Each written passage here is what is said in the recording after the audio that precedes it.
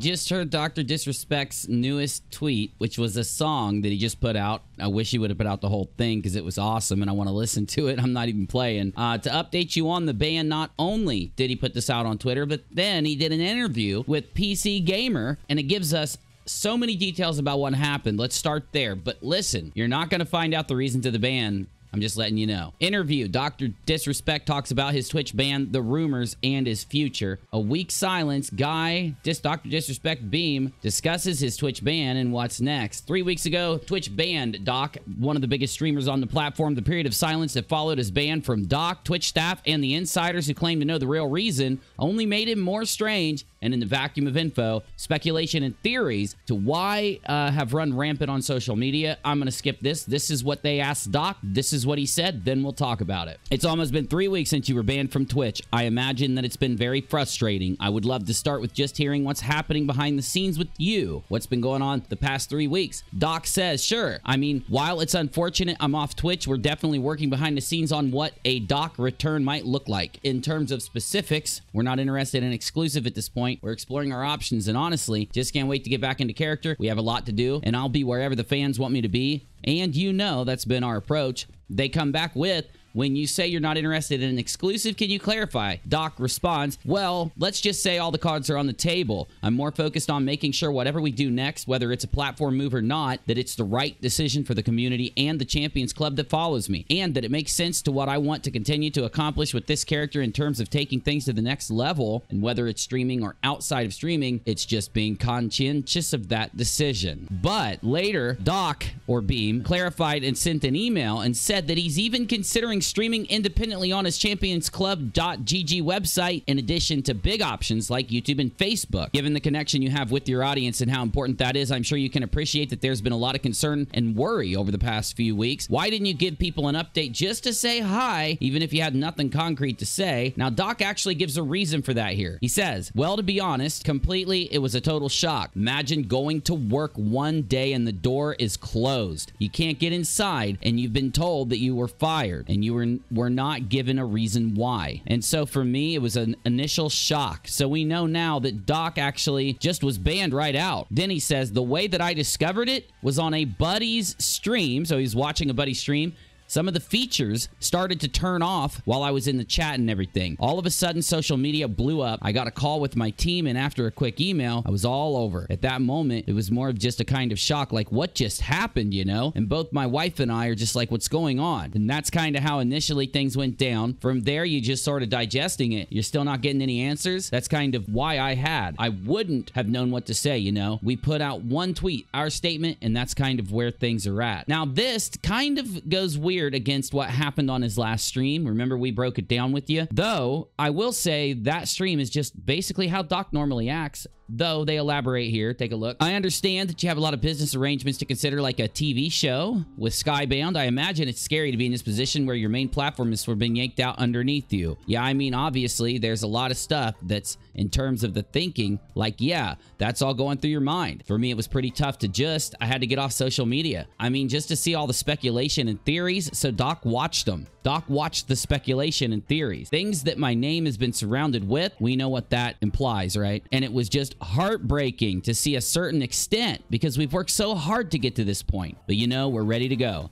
We're excited to take the next steps. And I'm focused on the community for now. We've got lots of stuff, fun stuff planned, lots of projects that are in the works, and yeah, continue on, baby. Then they ask him, Twitch has just cut off contact with you? They never provided a reason for the ban? And he says, yes, he's agreeing. He's saying that that is the case. Twitch didn't even tell him why. Twitch didn't tell him why. Now, I want to make an observation. This Slasher dude and the other people that came out and said they knew why Doc was banned, how is that true then? If it's that tight-lipped, how did they find out anything? I don't really believe that. I really am starting now after this, at this point of reading this, and I've only had like pieces of this given to me up to now, but at this point of reading this, I just think that they cut him because of the comments he made about David Icke and those other people, but we'll keep going here so you can make up your mind. They say, that seems crazy to me, to ban one of the most famous, popular streamers, then to not even tell them what they did wrong? Doc says, yeah, that's the kind of mind-blowing thing about all of this. Obviously, for legal counsel, I have to be careful here, but I can say, however, I will not be returning to Twitch. So, I mean, that's it. Doc, I don't think you're going to watch this, but I'm so glad to hear that. If they can do this to you, they can do it to anybody. You don't need this, dude. You need to find a different platform. Everybody should just boycott Twitch at this point. Then they come back. Sure, I'm not a famous streamer, but if I was and I got banned for no reason, especially considering the Drdisrespect character and who he is, I think my response would be to get out on social media and shout from the rooftops and be like, hey, this is unfair. I'm curious to why you haven't done that. This is why I'm glad he got a hold of PC Gamer, not Kotaku, and not some other place, because they'll ask these questions. Doc says, well, I mean, I'm trying to take the best and appropriate steps as possible, and there are things behind the scenes in terms of from a legal standpoint, you know? I can't. That's where it's at. And so I don't want to go on social media and say the wrong thing or the right thing or whatever it is. And like we made our statement, and that's, you know, that's where things are at now. As we build a game plan to make the Doc comeback, that's still kind of in the works in terms of what the vision looks like. I'm working with my creative team, the graphics, going and talking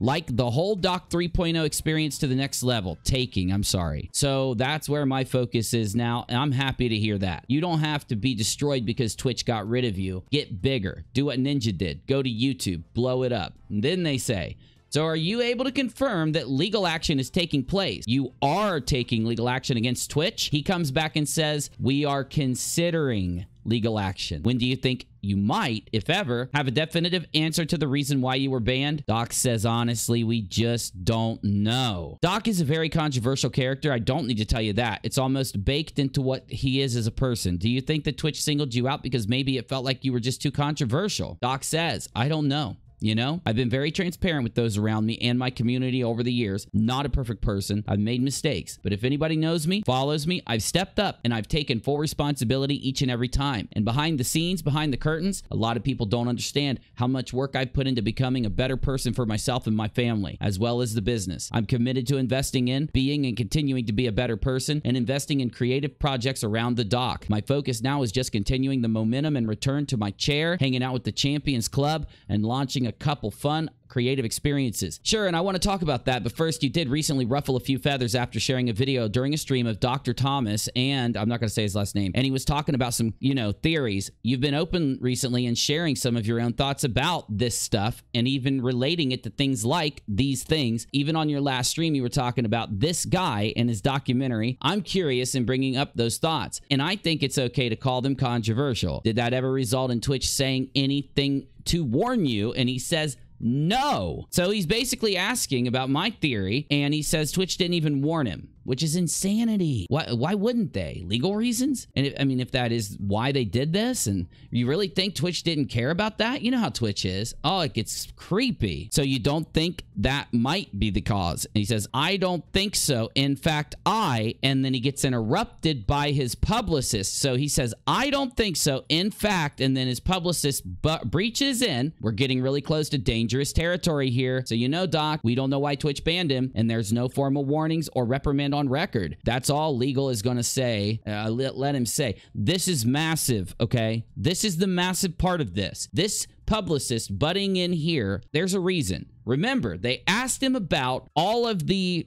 conspiratorial stuff that Doc talked about. Doc responds and says a straight no. It's almost like he knows if they ask you about that, just say no. Then they say, you don't think it might be the cause? I don't think so. In fact, and he gets stopped. This is the biggest clue, in my opinion. This means, in my opinion, that's what it is. This is it. It's something to do with this, or the publicist would have never butted in. You can call me crazy if you want, but I'm just giving you my opinion.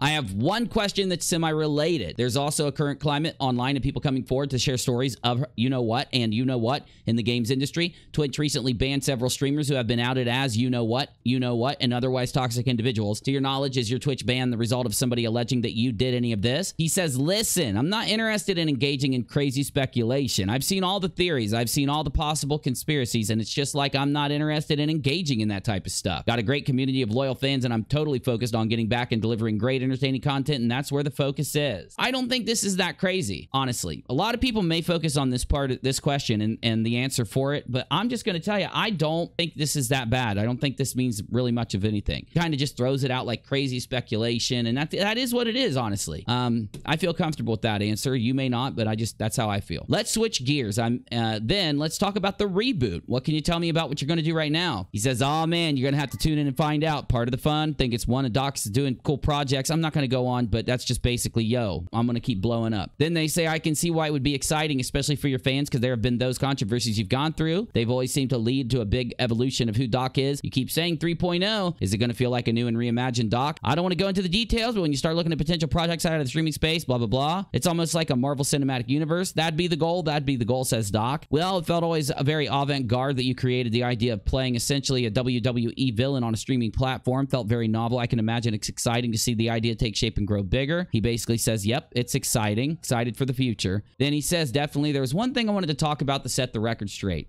That's the final moments of your last stream on Twitch. Now, this is important in my opinion, so take a listen to what happens here. People really latched on and analyzed those few minutes of you signing off because it seemed out of character. You're watching these, I just disagree. I think it was completely Doc's character. You're watching these clips, then all of a sudden, well, I agree there, the whole Roblox thing, and you able to tell me what happened. He asks him, what happens in the last final minutes of the stream? Doc says this. All right, I've seen all the types of theories and speculation out there, and it's gut-wrenching and disheartening, but in terms of the particular piece I could speak directly to, like, I was just in a moment where I was sort of taking in what was going on in the world, you know. If people had context of that clip going into it and then coming out of it, like, all I was talking about was just the state of the world that we were dealing with the protest and the thing and everything that was happening. It was just like, man, in the particular moment, I think I was just kind of going through, you know, like, when can we break this funk of 2020? It was just me being real on stream, and that's pretty much the context. So that whole last chunk is just him being Doc, according to Doc. I don't know if you buy it. I don't know if I buy it, but I think the Doc hammed it up because he knew something was coming, but that's why his wife came in. That's all. That's the only place I'll go. It's pretty normal for you to break character like that during your streams. And Doc says, yeah, I would say so. It is actually. It's a personal story with, like, I could be related to my daughter, sports, growing up. Sometimes I step out of the fictional world of the Doc so I could tell more of a human-sided story or a personal story. Then I go right back into character. Every once in a while, I'll do that. He does do that if you watch him. Everybody was watching the clip being like, this is the moment he found out. But you're saying it was completely unrelated. I'm sure you can appreciate how suspicious that looked in hindsight, having this final clip of your final moment on Twitch captured like that. He says, yeah, it's interesting timing. So Doc is saying it's coincidental. Isn't that psycho? Doc says, they asked Doc, you said earlier that you're not interested in an exclusive deal, but there's a specific platform you're looking to migrate into the near future. He says, oh no, we're just focused on the Doc's return. Haven't made any decisions on platforms. Not interested in looking for any exclusivity or any type of that stuff. All the cards are on the table. Then they come back. I'm interested because your streaming career is a lot of up and downs, maybe more than any streamer I can think of. Part of that feels very on brand for Doc as a character to get himself through these tough situations and persevere. How does that all affect you personally? Doc says, now this is a really real moment in my opinion from the Doc. He says it absolutely affects him. They certainly affect me on a personal level. I've been challenged with anxiety for the past, high levels of anxiety I've never experienced in my life. Past couple weeks simply because it's like, what is going on, you know? Like, what happened? Yeah, it's absolutely, I mean, of course they affect me. Part of the thing about being somebody in my position is just kind of knowing that and knowing how to deal with them in a real authentic way, making myself become knowledgeable of why I made the mistake, then bettering myself from that. That's exactly what I've done with each sort of instance that has occurred, not just as the Doc, but my whole life, you know? I do think Doc plays a really real character, honestly. So anyway, then they come back. You were talking about how hurtful it's been seeing social media speculation. This must be a challenge because you're a public figure and you have a connection with an audience. Then Doc says, it's an easy answer. I walk right from the studio right into my house. I look at my family, my wife, my daughter, and the people I'm surrounded with, the team I'm surrounded with. And in terms of that part, we're in such a good position, such a good state in life. I feel so good about that. That's what's most important.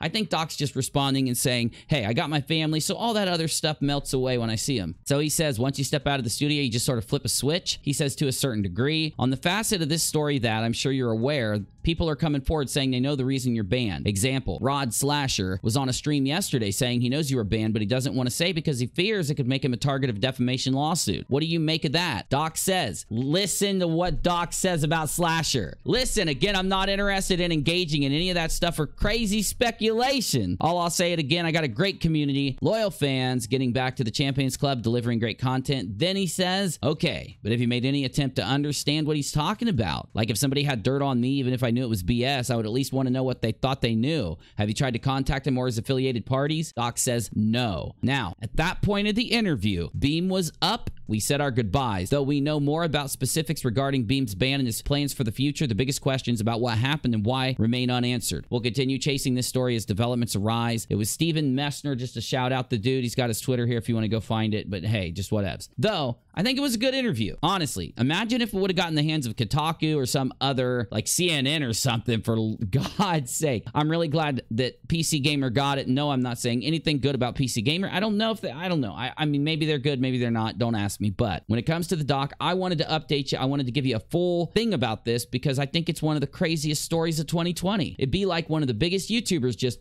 bye-bye, no reason at all. And then you just have to speculate on these tiny little things. To me, what's my best guess now? He's answered everything. It's no exclusivity deal. He might stream on his own website. He doesn't know where he's going. That just smashes so many of the theories. So what do I think? I think Twitch. I still think Doc might have wanted to leave Twitch because he felt like he was being held down by Twitch. But either way, I think he brought up those specific theories that he brought up, broke his contract. Whether he wanted to do it or not, I think he did. And maybe he was testing Twitch. Maybe he felt like, look, if I can't talk about what I want, I'm not staying here on Twitch because they'll just cut me off later. And maybe Doc felt like it was the best move in his career. I don't know, but I do know this really narrows down what happened, though there will be one big question after this.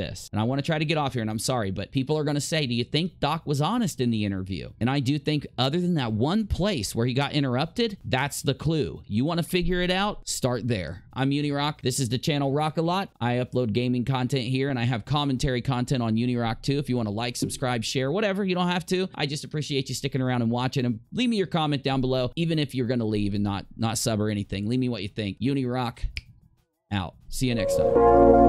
It's out of my